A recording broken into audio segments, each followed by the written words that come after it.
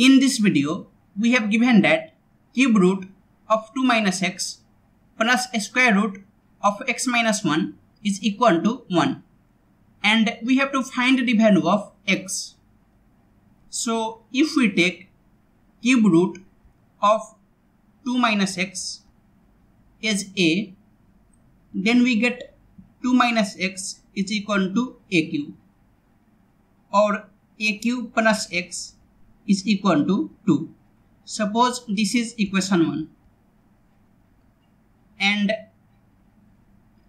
if we take a square root of x minus 1 as b, then we get x minus 1 is equal to b square, or x is equal to b square plus 1. Suppose this is equation 2.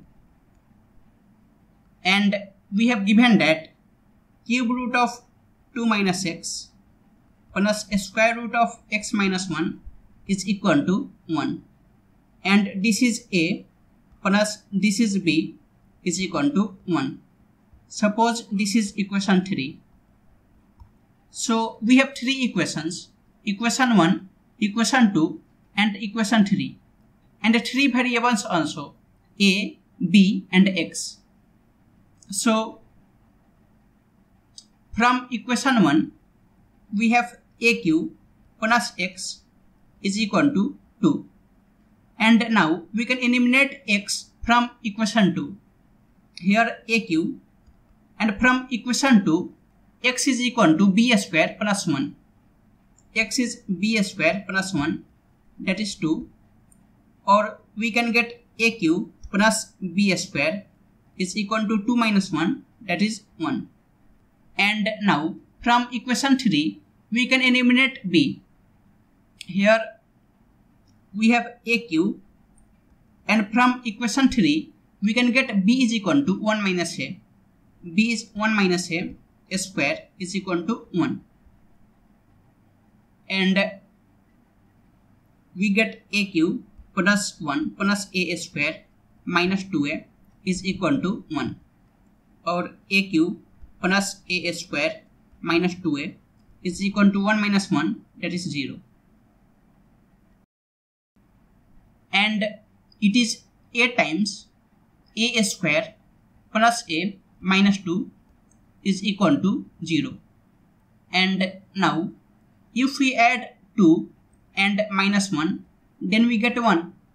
And if we multiply 2 and minus 1, then we get minus 2.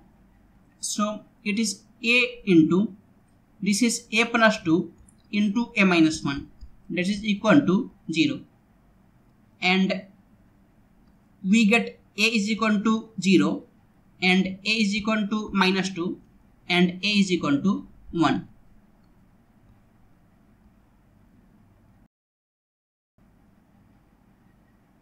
And from equation 1 we can get x is equal to 2 minus a cube.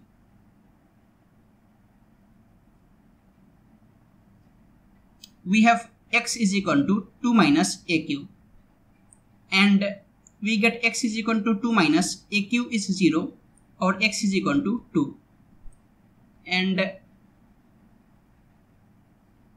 here also we have x is equal to 2 minus a cube, and x is equal to 2 minus a cube is minus 8, or x is equal to 2 plus 8, that is 10. And here x is equal to 2 minus a cube, and we get x is equal to 2 minus a cube is 1, or x is equal to 1. So we get x is equal to 2, 10 and 1. We get x is equal to 2, 10 and 1. And now if we check the domain, then a square root can never be negative. So x minus 1 cannot be negative. And for any value of x, x minus 1 is either positive or 0. So on the three value of x will be the solution of this equation.